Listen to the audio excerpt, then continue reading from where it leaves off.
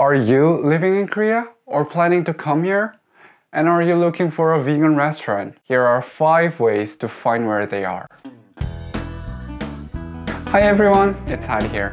Today, I brought few ways to find vegan restaurants in Korea. I hope my first video was helpful for you. It was about how to eat vegan in any restaurants in Korea. You can find it here.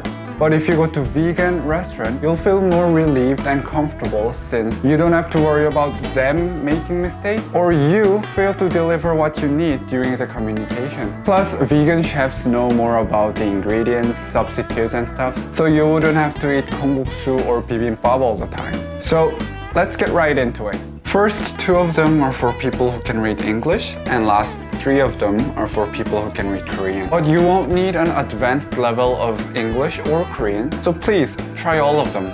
First one is HappyCow. Many of you might already know this, but for those who don't know, let me go through this. It's an app for smart devices. You can download it in App Store or Play Store. You have to purchase it. It's about $4 to $5, but every pennies are worth it. No, it's not sponsored. When you open it, it shows you restaurants by categories such as vegan, vegetarian, veg option, or B&B, bakery, etc. If you click map, you can easily see which restaurants are near you. When you click a restaurant, you can see pictures, descriptions, address, opening hours, number, and reviews. You can also add a new restaurant that you found. That's helpful for others. So play with the app more. It's easy to use, nothing complicated. So even if you can't read English, just try it out for a few minutes and you'll get it. Second one is joining the Facebook groups. Vegan Korea, Seoul Veg Club, and Busan Veg Clubs are the groups that I'm in. You'll find a lot of useful information. Also, you can ask questions about being vegan in Korea. And for the people who can read Korean, following the page called 채식주의자 대나무숲 is also useful. The name means vegan bamboo forest. The bamboo forest is from the tale King Donkey Ears. So bamboo forest pages in Korea amplify the voice of people. If you have something to say or something to ask, you can message the page administrator and she or he will post it on the page and people will answer it to you.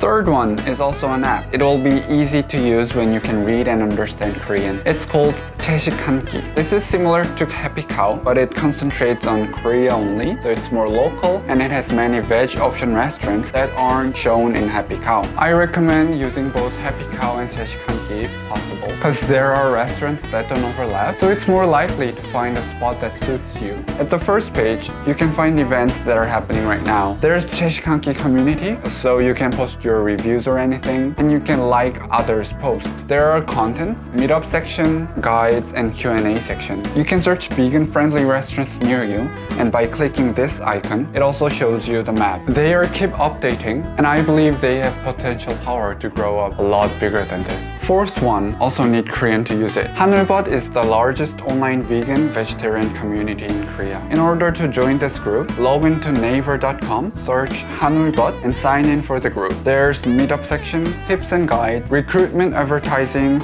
/ job search section, recipes, and others. You can also find a list of vegan restaurants in Korea. The last one is following Korean vegans on Instagram or on YouTube. I recommend 단지양, 초식마녀, and 도담tube. And for the Instagram, look for cityvegan_Sophie, go.greenfeed, bvegan21, nogi_vegan food. There's also Instagram and Facebook page for this channel. Oh, plus, I have plans to upload vegan food recipes with ingredients you can easily find in Korea. Well, hope this video was helpful for you. I'll come back with more tips and guides for vegans in Korea. And see you in the next video. Bye bye.